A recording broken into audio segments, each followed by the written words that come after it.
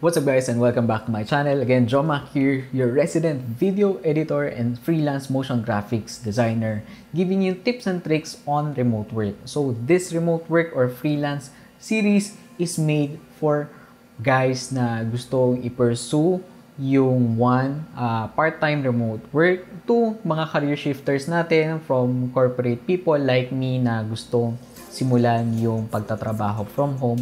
And it can also be from existing remote workers that are planning to shift into new specialties. So for this particular episode guys, pag-uusapan natin yung basic computer specs that you need to have on your workstation when doing remote work. Now, ginawa ko tong episode na to kasi for me personally, ang tagal kong nag-research din, countless hours kung ano yung mga magagandang processors na kailangan gamitin for Premiere Pro, for After Effects, ilang gigs ng RAM ba yung dapat kailangan kong bilhin, etc. etc. So lahat ng yan itatackle natin dito. This will be a very quick and simple episode. So let's jump in guys. So yung mga pag-uusapan natin dito guys is one, the minimum recommended specs. Hindi ng Adobe guys, yung minimum recommended specs based on my experience. Pangalawa, yung importance of each specs para maintindihan nyo kung bakit yun yung nire-recommend ko. Pangatlo is the compatibility of those particular specs. Pang-apat, ano yung nai-experience kong difference between a single, dual, and triple monitor setup like what you see here. First-hand feedback from someone na na-try na lahat ng yon. And last but not the least, my recommended peripherals, specifically yung keyboards natin and yung mouse natin or even siguro yung editing headset. Hatiin natin yan sa tatlo guys. I will make this very simple. Hindi na natin ito-tackle yung mga wattage, mga PSU na yan kasi magiging very complicated for the beginners guys. So ang pag-usapan lang natin ngayon yung CPU, yung RAM, tapos yung GPU. So basically yung CPU mo, yun yung parang nagdi-dictate ng speed ng computer mo. Yung RAM is yung parang nag-a-access ng mabilisan ng mga data. Basically for video editors, ang kailangan mo lang maintindihan, the more RAM that you use, the more smoother yung playback mo, number one, less yung mga glitchiness.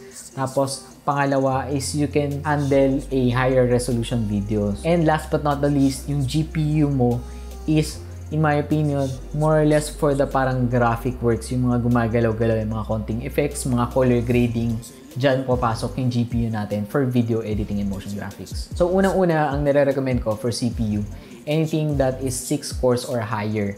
Okay, so that's 6 cores or 12 threads and higher. I do not recommend anything 4 cores and below. Specifically guys, because yung render times nyo or yung pag-export nyo ng video masyadong mabagal. And alam naman natin dito sa kabuhayan natin, it's very important for you guys to have a fast PC or a faster turnaround of your renders for you to get more projects. So ang recommended CPU ko is depende sa'yo kung anong mas gusto mo, Intel or AMD, nasa sa'yo yan. Personally, I'm using both, pero yung bago kong PC, yung luma kong PC is Intel and yun na yung naging backup PC ko. It's using an i7, tapos the new AMD that I'm using now is Ryzen 5 3600. Personally, in my experience for 2020, the Ryzen 5 3600 will be more than enough to handle anything from Full HD up to 4K. For RAM naman, ang recommended ko is 16GB and above. Don't go below 16GB guys kasi magkakaroon kayo ng issue sa playback. Now, if you're using After Effects like I am, I recommend that you get 32GB or 64GB.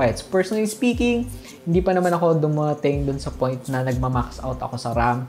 Maybe because lahat ng After Effects na compositions ko is currently on Full HD. Hindi pa ako nagpo-4K on After Effects. Nag-4K lang ako sa Premiere Pro. So, 32GB is more than enough if you're using 1080p sa After Effects. Okay? But once na you touch the After Effects software, I generally recommend 32GB. Wala nang bababa doon, guys. This is because a lot of the times you will be previewing yung effects, ipi-playback mo siya. And if you're using 16GB of RAM, masyadong matagal yung buffering niya. Okay guys, so lipat naman tayo sa GPU. GPU basically takes care of the graphics part and color grading part of your videos. Now, kung Premiere Pro yan, ito yung mga nag-a-apply ka ng mga LUTs, color correction, color grading. Kung nag-After Effects ka naman, ito yung mga extensions mo like yung mga Capcode particular, yung mga animations mo. I-add mo na rin dyan yung mga default na mga transitions or mga effects ng Premiere Pro and After Effects that are GPU accelerated. Personally speaking, I don't recommend you splurging out on graphics card because of two things. One, hindi ganon ka na-max out, or ibig sabihin, hindi siya nagiging bottleneck for video editing. Even on 4K on Premiere Pro, hindi siya nagiging bottleneck. Speaking from a 1050 Ti user na gumagamit ng tatlong monitors. Now, if you'd ask me kung naka-experience na ba ako na nag-max out yung VRAM ko, I would say siguro sa lahat ng mga inedits ko, mga 3 or 4 times pa lang. And nagkataon na sobrang haba nung timeline and sobrang daming effects kong nilagay. Pero wala namang hindi na-resolve by me just restarting my computer, clearing the cache and all that, parang basic troubleshooting steps na ginagawa natin. So again, ulitin ko lang, for video editing and content creation work, you should not spend a lot on your GPU unless you're using other video editing software. Ang second reason natin dito, guys, is thankfully a lot of the users on GPUs are using it for gaming, na ang tendency is mas matataas na specs yung mga ginagamit nila.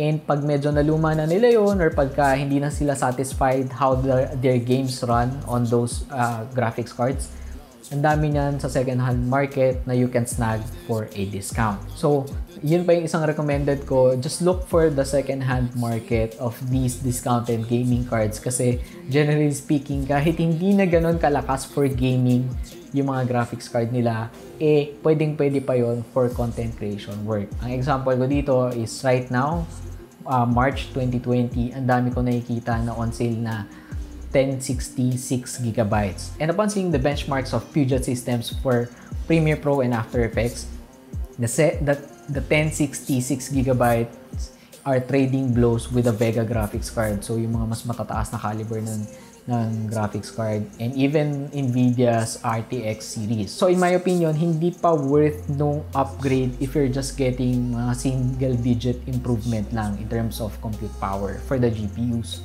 Ay, ibig sabihin dito, hindi worth yung mag-invest ka ng mga 10, 15, or 20k for a very powerful graphics card.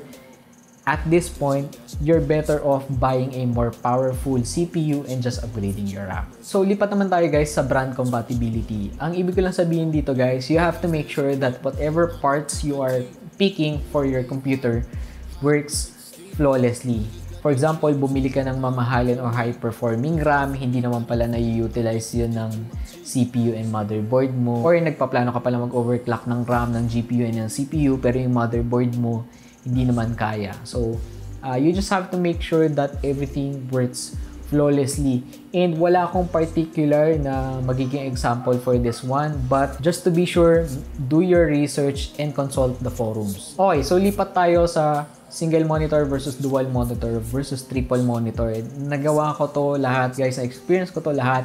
I personally used yung laptop doon ako nag-start, tapos gumamit ako ng monitor, yung full size na monitor, which is natuwa ako kasi from a 13-14 inch na laptop, tapos lumipat ka sa siguro mga 17 inch na monitor, which is ngayon nga naliliitan na ako for that one.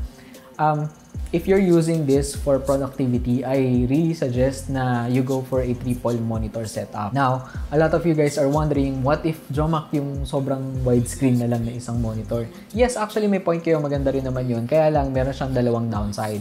Yung una, yung cost. Napakamahal nung isang, for example, ako, I'm using 3 24-inch monitors right now, and pag bumili ako ng isang 72-inch na screen, baka mamulubi ako sa cost. So, mas matipid kung bumili ka ng tatlong monitor na hati-hati kaysa isang malapad na screen. Pangalawa naman dito guys is, a lot of the times you're using parang yung Windows Snap feature for your Windows, yung mga bins mo. And for a single monitor setup, medyo hindi ganon kadaling ayusin yung mga windows na yon, hindi siya nag-snap into place. If you're using a multiple monitors, kahit hindi man 24-inch, kahit 22-inch, 20-inch, or 19-inch, or whatever, using multiple monitors will enable you to arrange your windows more properly. And actually, yung biggest reason kung bakit ako lumipat sa triple monitor setup is because I can have yung timeline and yung project panel ko dun sa middle, yung main monitor ko. Tapos on this side, andito lahat ng bins ko, yung mga assets, yung mga kailangan ko imports. Tapos on the third monitor naman, andito yung Spotify kung gusto mong listening to music while working, and also you can have, more importantly, yung tutorials ng YouTube para habang nagpo-play yun, sinusundan ko on my project panels. And last but not the least guys, sorry humaba yung video na to, pero I really want to tackle as much as possible para hindi kayo magkaroon ng buyer's remorse. Okay, so pasadahan natin ng konti yung peripherals.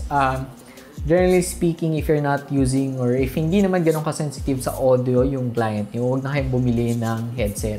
Actually ako, bumili pa ako ng semi-open back na pang-editing na headset. Actually, dalawa nga yung binili ko, pero hindi ko nagagamit. What I'm currently using is just this iPhone na stock na headset. And para sa akin, okay siya, hindi mainit sa tenga, komportable kahit maghapon kung gamitin, walang nagiging problema. In fact, I'm also seeing a lot of the YouTubers are using this particular headset for editing. So it just shows na it's not the headset itself, it's just the person editing or making the cuts. Again, disclaimer, you should not use this kung audio sensitive or mga music videos yung ine-edit nyo. I just recommend using this one kung hindi kayo gumagawa ng sound design. Alright? Pangalawa, ang recommended ko naman for the keyboard is a brown switch. Personally, I'm using a blue switch one. Okay naman to for me, kaya lang ang problema if you're typing a lot, which ako, being a video editor / nag-aaral din ako ng coding right now, medyo nakakapagod sa kamay. So, I recommend either going for a red switch na mechanical keyboard or a brown switch mechanical keyboard. And most importantly, 90% of the time, ito yung ginagamit nyo guys, very important yung mouse. So, you should opt for a wireless mouse para less hassle ng cable drag. Pangalawa is you should opt for a light mouse. Marami sa ating, syempre sa kabuhay natin, kailangan iwasan natin sumasakit yung wrist natin guys. So, I'm using two mice right now. Yung unang mouse ko is yung Vixing. Actually, yung mga murang mouse lang itong ginagamit ko. Pero sobrang ganda ng mga feedback nila both on Amazon and Lazada. So, the one I'm using right now is about 300-400 pesos na mouse lang na wireless. Tapos, yung pangalawa ko naman, I think I bought this for about mga 950, mga 900, mga ganyan, more or less. It's a vertical mouse. So, kaya ako nag-shift from yung ordinary mouse to vertical mouse kasi nagkaroon ako ng parang RSI sa wrist ko. And ever since I used yung vertical mouse natin, sobrang thankful ako na wala yun. And even if I edit for about 12, 14, sometimes 16 hours in a day, wala akong nagiging problema on my hands. Alright, so that wraps up this episode guys. I hope marami kayong takeaways for your future gear. And feel free to engage me on the comments section kung meron kayong mga additional questions or topics that you want to discuss. If you like this video, don't forget to give it a thumbs up, a big fat juicy thumbs up. Kung hindi mo naman nagustuhan, sabihin mo lang kung ano yung pwede nating baguhin moving forward, or if you want to tackle a different topic. And also, feel free to press the dislike button twice. Make sure to subscribe. Thank you for watching guys. Shoma here and peace out.